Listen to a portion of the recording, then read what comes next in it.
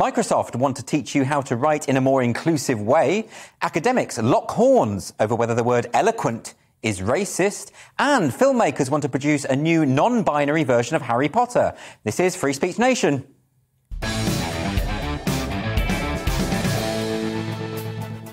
Welcome to the show. So let's start off with a quick rundown of what the culture warriors have been up to this week. Microsoft has created a feature for Word which helps users to write in a more inclusive manner. So if you write any words or phrases that imply bias or prejudice, it'll highlight them for you and suggest alternatives. For example, if you write mankind, it'll suggest humankind. If you write headmaster, it'll suggest principal. If you write postman Pat, it will suggest postal worker Pat. If you write straight white male, it'll suggest bigot. OK, I made that last one up, but you get the point. I'm wondering if that annoying animated paperclip is going to make a reappearance. You remember that one? Although this time it'll be a paperclip that might be, I don't know, carrying a pride flag and changing your screensaver to an image of Benjamin Butterworth. Don't worry, by the way, I did ask his permission before I said that. But the thing is, you can switch off this feature. But the thing is, you have to ask yourself, don't you, how sheep-like and compliant would you have to be to voluntarily submit yourself to re-education by a corporate leviathan like Microsoft?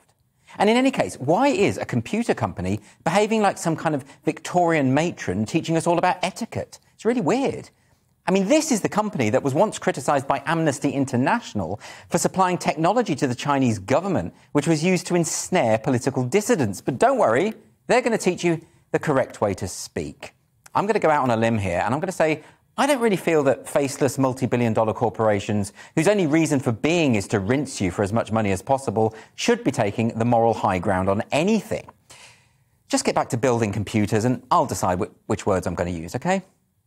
And there's more linguistic battles this week, this time at Cambridge University, where Priyamvada Gopal, who's a professor of post-colonial studies, has accused the historian David Abolafaya of using offensive language.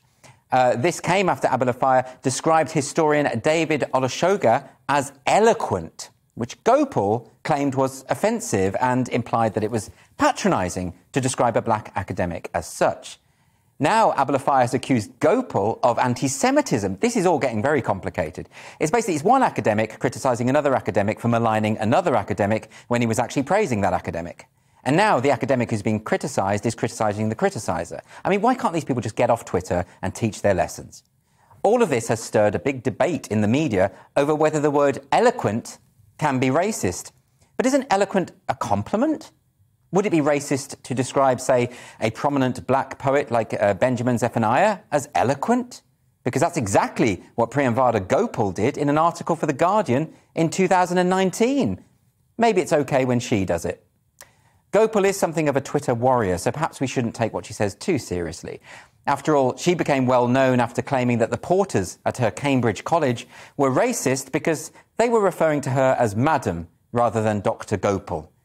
Isn't it annoying when the help won't address you properly? I had to sack my last underbutler because he wouldn't refer to me as my liege.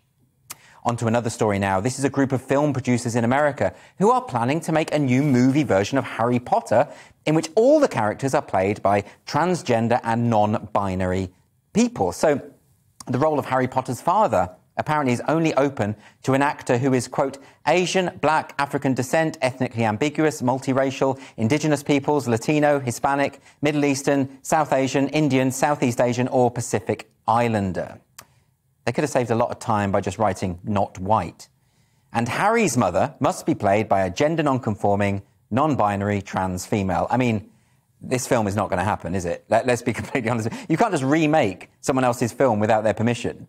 And in any case, what is it with all these filmmakers reworking old characters or making them woke?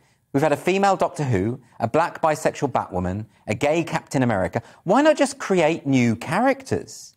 Well, it's simple, isn't it? It's because identitarian activists believe that the wrongs of the past need to be corrected and that they are so morally superior that they should just trample all over the artistic and literary achievements of far more talented writers.